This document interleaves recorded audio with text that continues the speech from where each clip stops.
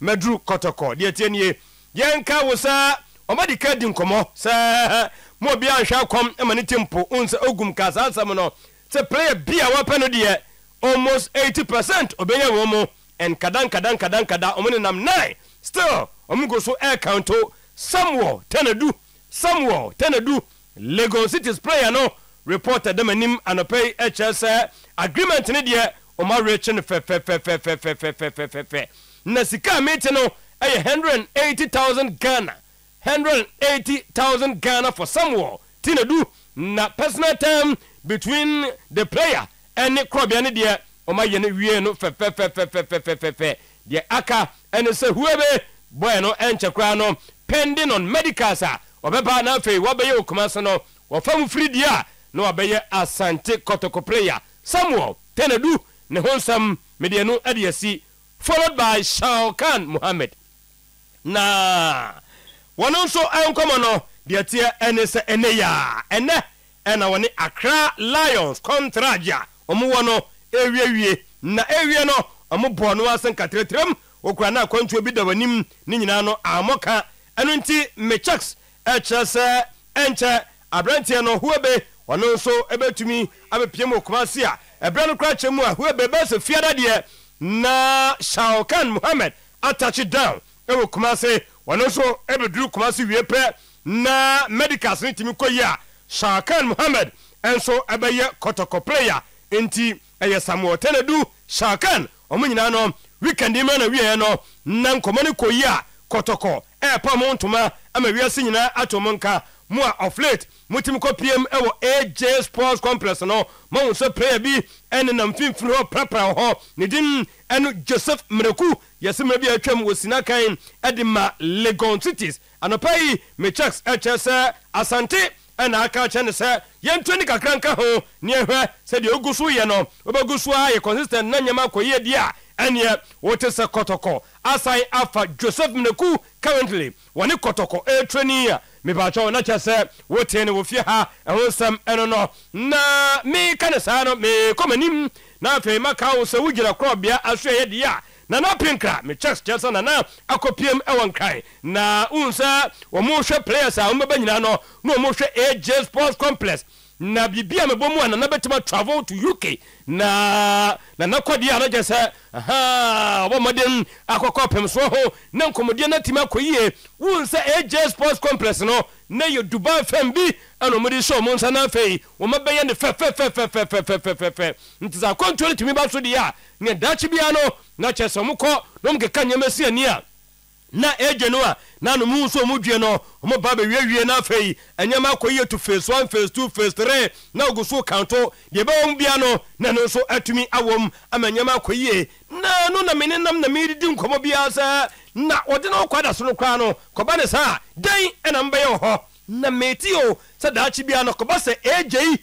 home fonyini na muhunu ya no etimi ba so dia eni ode no ho no omo site ni se enya hotel fe deja na krobia ebomadim abo tournament bia na jeso makoda ho compete ho na at the same time omo de ma han nti se dia hihye ne sitie no bibia sesa na eje no mo ye ne se dia na no muhunu ya dia ni ode no kwada so ye Kotoko Secretariat no matiti nkomo bio from betumi ede adani hotel kasia pa ante 2 stars 5 stars 3 stars na just esio na Kotoko yusu na the same time and also boa enkrofo we na artisan no and an pay slide o ha na se kofi wo de ato so fenti me de eno adiasi 930 more ebeto so ewo ho enomo yenko Accra House of Folk na ha so tete ho na wo hwese de training no AC ekoso a yehu se Mawuli Wayo wono so eno mu trainers na nye gold star na AC academy no so masa me contract ne de awu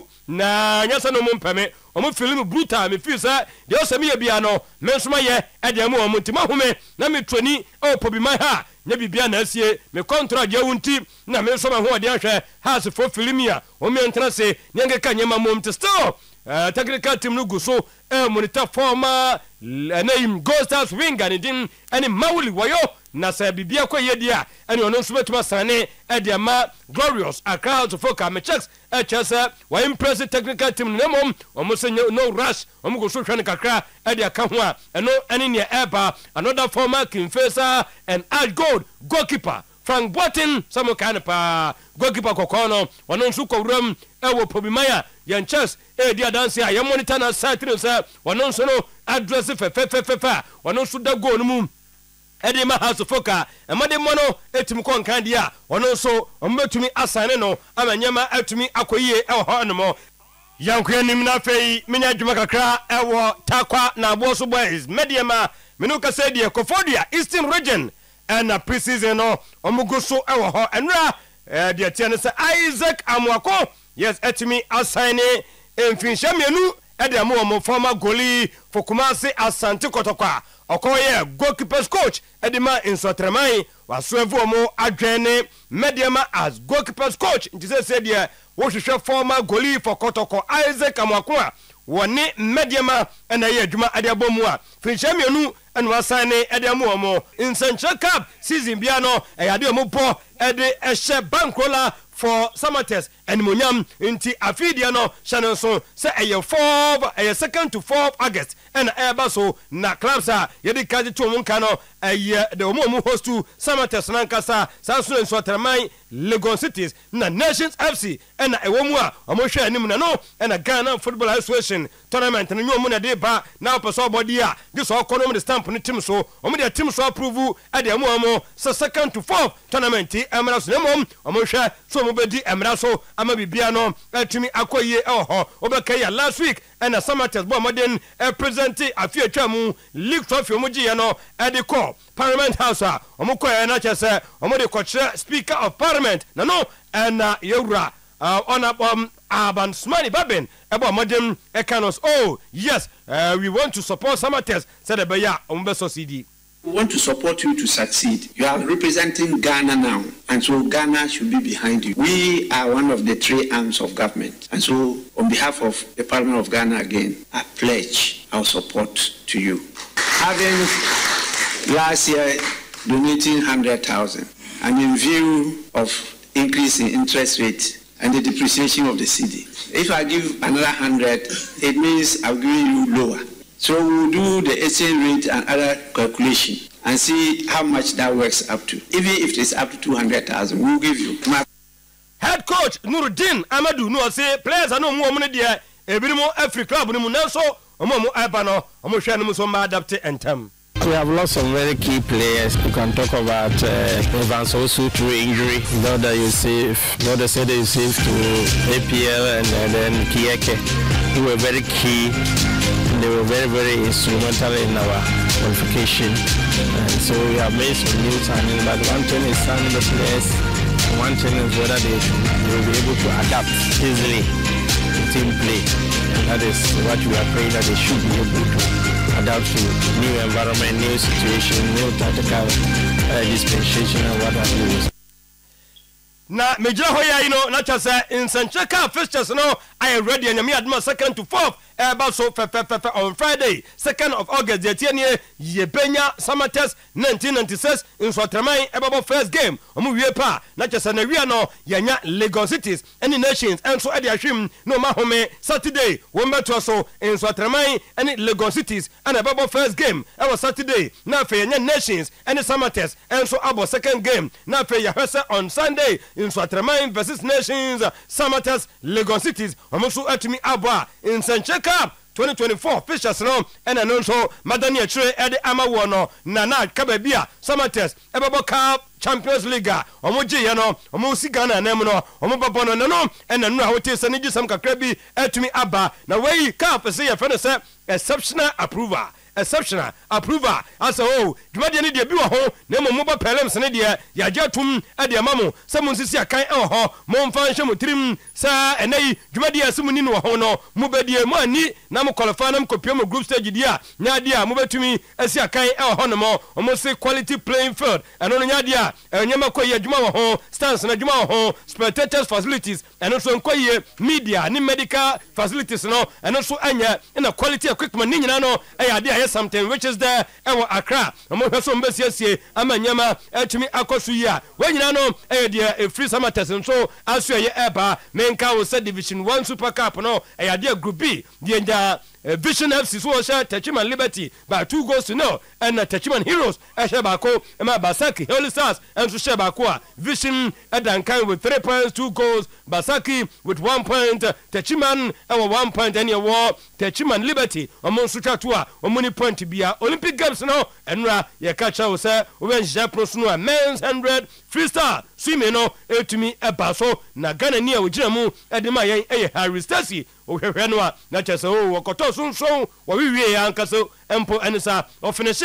51.12 seconds 51.12 seconds watimi akasa ebrani ni afenti no yemfanhye fridge mu na ebrepam yatimi adani akire ade amamo no awese de nhye no AC ekoso ewo enomo na House of Folk na CI megoso ats phobia house oh my goodness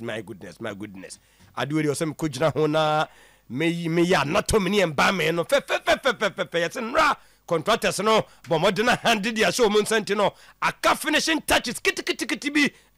fia bi sa no manum eno mode be so na chese enche omapa ho ntoma ama wiase nyina hu se ampa phobia house edana omode ye secretariat ne honkaye no bibia betumi akoso ye ama House of Folk etumi ayusu inti on orepa ye Facebook no ohwanhye share proso no a na chese eda ho ama wiase nyina hunu sade phobia house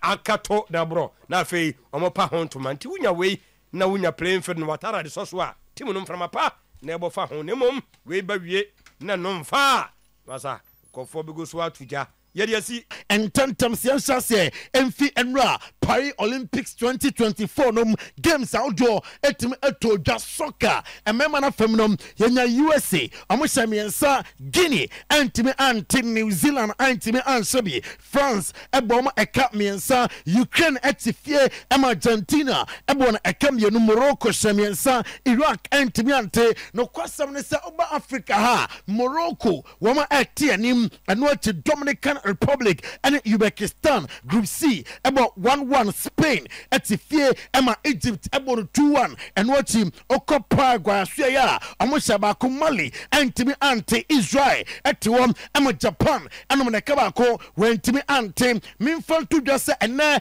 ewo emema na fem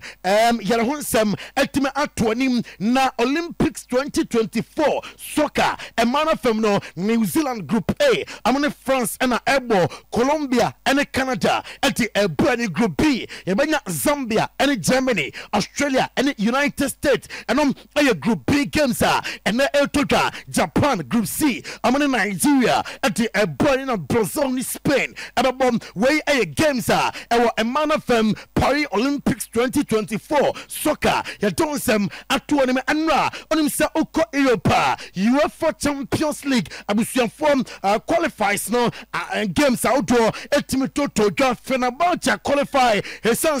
Anram Lugano for the kind Ekokosha first goal nembum and Yaman Koye and Farmamu Jose Mourinho and in the Mantenum Abashe 2 goals into Fenerbahce 2 Lugano 1 and Fenerbahce qualifier one more echo at the Akko Womanima and play Yadahun Sam Eja War na say and the Olympics 2024 and Memana Fem group stage stable no Akokoya on himself group A no yenya France only dia womum abomode enya 9 points and after United States of America atosum you know with 6 points New Zealand atosum yensam with 3 points and after Guinea area wenya emabia our hunting France and United States are qualify at group A group B yenya Morocco ono enya 6 points Argentina enya 6 points inti Morocco and Argentina and a qualifier at the efi group B Ukraine to so miensa ewo group B ho ono enya 3 points na Iraq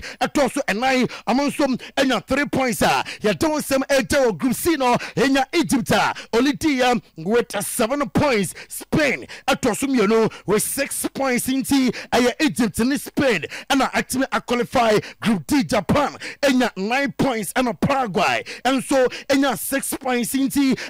group D no Japan and Paraguay actually akomanima and play ya don some eto name still with Paris Olympics 2024 na Rafanada and Carlos Akaras and double nom omutime ekomanim amane talon Grespo and afi Wesley Kohaf omunyina entime ankon komanim omufi Netherlands and Spanish Forum Rafanada and Carlos Akaras omutamo a 6-4 6-7 10-2 win and Rafanada and Carlos Akaras etime etayano pay ya don some atonim na enra ayonkufa kense odo etime etoga Boateng Wanderers and Stoke City Shoma Ekabako amantime ante and what team odawani kopiam a Hull City asya amushemienu ema Fiorentina enso eshemienu na ahomachenom na Barca eshemienu ama Manchester City enso etime eshemienu officially Ismail Assar a player ama Crystal Palace nano na catchao sa enu ochiranom na abranteno awie eno no wie sa de na anso be adwuma ente ama Crystal Palace and pay medisi nembom me confirm etema se Chelsea se say I'm gonna Philip Jorgensen etime awie Philip Jorgensen sa abaje trophies ente amatim na Chido Obi Martin